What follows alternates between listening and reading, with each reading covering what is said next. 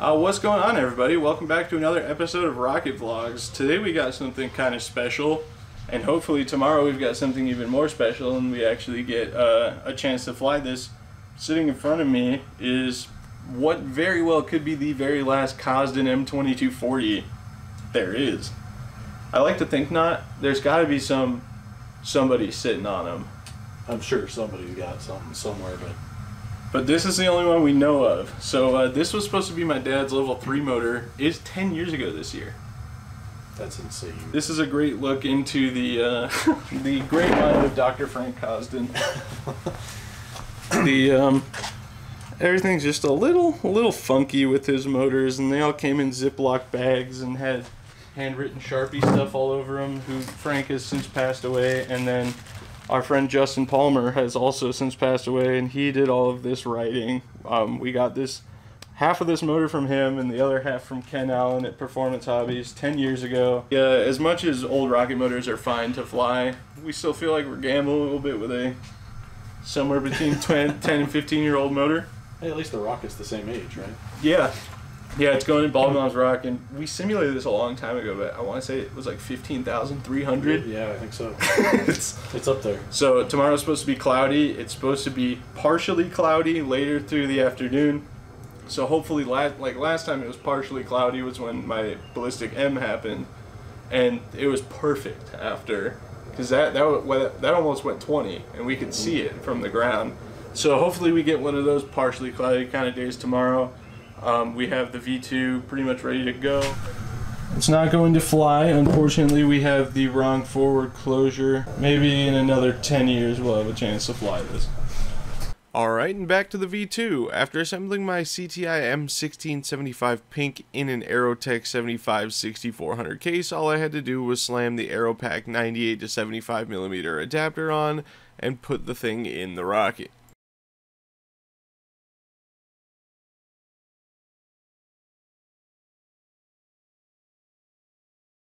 After that, it was a simple, typical matter of putting together an electronics bay. For this flight, I used a MissileWorks RRC-3 and a Stratologger CF. I set the RRC-3 as my main altimeter, with the main altitude deployment set at 1,200 feet and the Stratologger at 900 feet as a backup. After that, it was time to put the charges together, put them in the rocket, and pack everything up as if it were ready to fly. I put the charges in the tip of the nose as we did with ground testing, especially since the backup charge was firing below 1,000. That's a pretty big parachute to expect to fill with air in a short time frame. After properly packing and prepping everything, it was time for one final weigh-in. 46.6 pounds on the pad. Alright guys, it's go time. V2's locked and loaded. We got a tracker and I just got to put these shear pins in it, take it all the way out there. We're not allowed to drive out here, so I get to walk the full M distance with a 50-pound rocket. Yeah. But put the GoPro on the side, and the mount's mad questionable, so hopefully that comes back. The mount broke, and that was the only solution I brought instead of the camera shroud on the Iris, which worked perfect. I should have just accepted that I needed to put big holes in this rocket because it worked perfect. Don't fix what isn't broken. But anyway, let's fly it. Expecting around 2,945 feet. This is the black and blue rocket on pad B2. Yeah, north shoe rack so I can see better. Alright. Black and green. We have continuity. Pad B2 is going to go in 5, 4, 3, 2, 1. Alright, cool. Now we're going to move over to pad C1, where Shane Harris has his Red Max. It's an AMW kit, 4 inches in diameter, 40 inches tall, weighing about 8.5 pounds. This is going up for an L2 cert attempt on a J500. It's expecting about 3,500 feet. It's got a Stratologger and RRC-2 Plus on board to deploy the main chute at 1,100 feet. This is the red and black rocket out on pad C1. Alright, we've got continuity. Pad C1 going in 5, 4, 3, 2, 1. Wow. Pad there with that yellow and pink rocket, that's Braden Carlson's Schnuckiputzi. Schnuckiputzi, the V2. It's 8 inches in diameter, 6 feet tall, weighing about 48 pounds. going up on a CTI M1675 pink. 1675. 1675 pink. My handwriting sucks, I know. It's got a GoPro on board, missile works, altimeter, and a perfect flight stratologger with a main set at 1,200 feet. This is the first flight of the rocket. I'm going to call it heads up. We're expecting about 9,000 feet, so if everyone could come out and take an eye on this one. This is going to be an M1675. All right, we have continuity on pad D1. That's that pink and yellow rocket way out there. We're going to go in 5, 4, 3, 2, 1.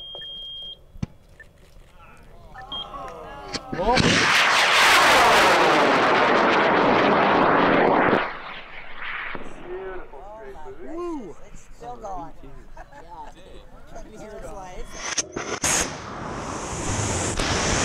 How did I not see that one coming? There goes the backup. Alright, we're going to move up 3 more miles. That's nice and slow. Maybe we'll land right on top of that hill. We're not all looking at you. We're watching. Let's see if it stays on this side. No, not back on the other side. Okay. Yeah, it was like just on the other side. Yeah. Didn't even need the tracker. We walked right to it. Yeah, it conveniently landed right on this barbed wire fence line, but the fence is low enough right here. It's, no, look at how close, just to be annoying. The chute is literally like 4 inches from this fence line. I gotta go see if that camera's still attached. I'm just afraid of sinking down here. Another L2 cert attempt. Expecting around 4,500 feet. I believe this is his L1 rocket, so reusing it for L2. And we have a chute release with a main set at 800 feet. All right, we've got continuity. Pad B2 is going to go in 5, 4, 3, 2, 1.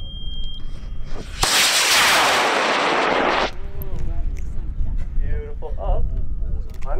Where Rex Merritt has his Mad Cow Tomahawk, 2.6 inches in diameter, about 5 feet tall, weighing about 4 pounds, going up today on an L1000. He's got RRC2 altimeter on board. We're expecting 15,000 feet with the main chute at 800 feet. Cloud deck's looking pretty good for this, so we're gonna go for it.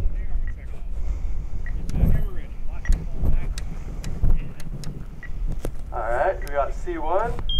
We have continuity on pad C1. You ready, Rex? I am. All right.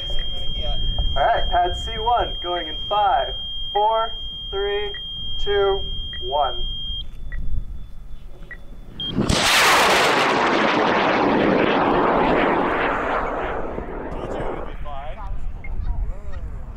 Good boost.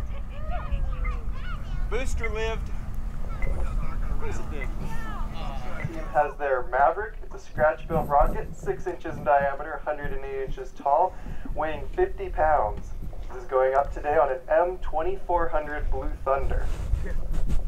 This is expecting about 10,300 feet. It's gray and black out on pad D1. That's the furthest pad. They have a featherweight Raven on board with the main set at 800 feet, as well as a payload dummy weight that is 12.5 pounds.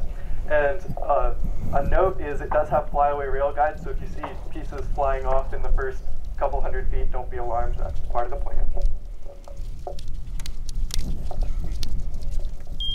All right, I have good continuity on pad D1. You guys good? All right. We're gonna go on pad D1 in 5, 4, 3, 2, 1.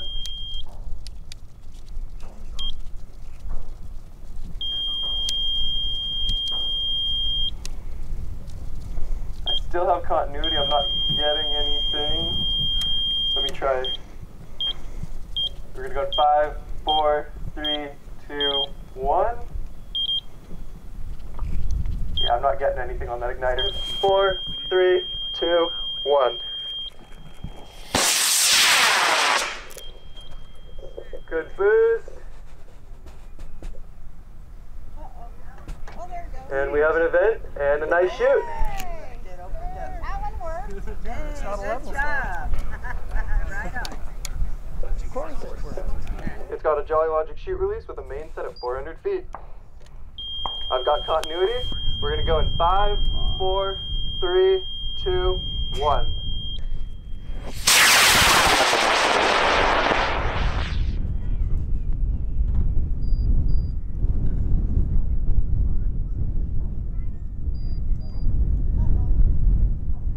Arcing over, and we have separation. Looks good.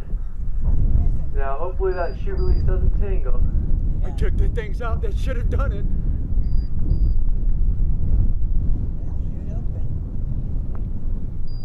Yeah, I got the chute release for 400. No parachute.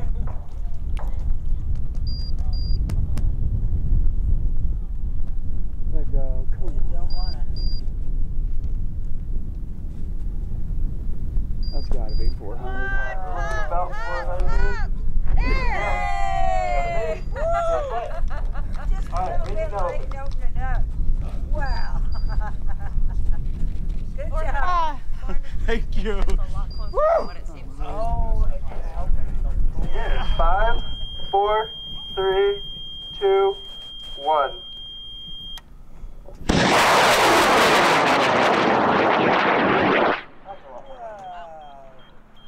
went to the moon. Didn't have time for video.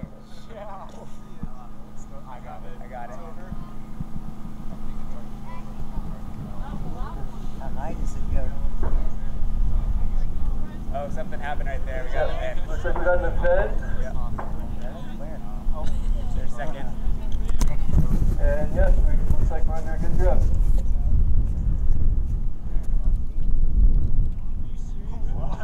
That's not that close.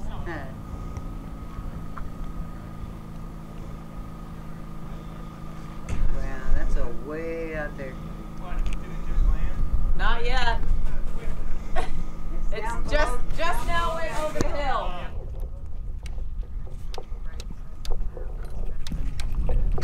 Got continuity on pad B2. We're gonna fly it in 5, 4, 3, 2, 1.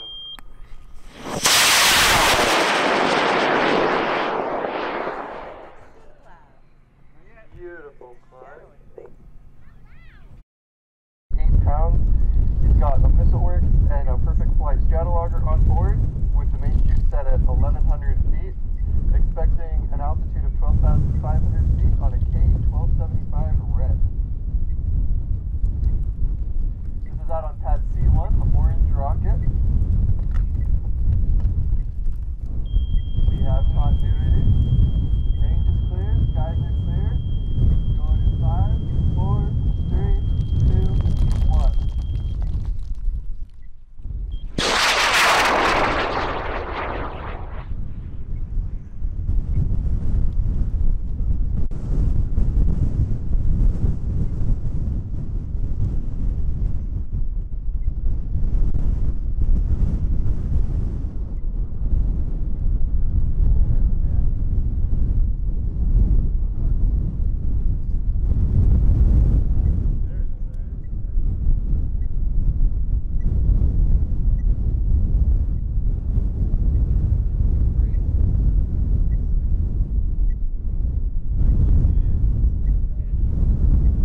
Alright, it looks like somehow, even with the charges in the tip of the nose, I might have upheld the tradition of having no main chute out. Oh no, it is out. Hey, look at that. It's only the second time the main's ever come out on this rocket.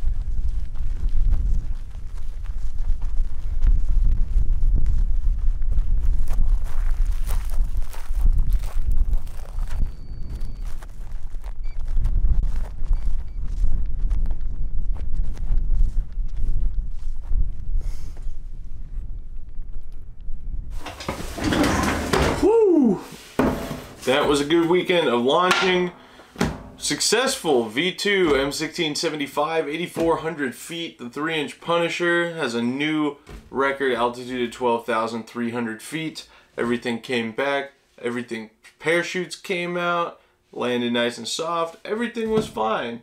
Didn't even have to walk too far to get the 3-inch after it went, 12,000. I helped a buddy of mine track his L1000 in flight. We actually wound up walking several miles for that one, and we got some cool new stuff, including a timer for the project that I'll be flying at LDRS, which is now going to be the next series of videos we'll be seeing. Thank you guys very much for watching. I hope you enjoyed this video. I know I didn't explain really that I was getting the Punisher ready after, or that it was even the next day of a launch or anything like that, but been running on little sleep and been in the sun all day for the past couple days. So I just decided to whip it together and get it ready to go. You guys have seen me prep electronics and build motors and stuff, so anyway, thank you guys very much for watching. I'm excited for LDRS, and then we've got some pretty cool things coming, but also have a really big project that we'll be starting to make videos on, hopefully fairly soon. If you've been on my Patreon or you were involved in the live stream I did recently, you know what the project is. Don't spoil it, anyone. But if you want to know what the project is, patreon.com/rocketvlogs. All the behind the scenes data gets posted there. Additionally, there's merch available at rocketvlogs.com if you want to help support the channel. The shirt right now, that'll be out until the end of June, I think I said. I can't remember entirely. Anyway, it just says I literally burn money and the eye is a rocket. If you fly rockets, you'll feel it in a special way. I will see you guys in the next video. Take it easy.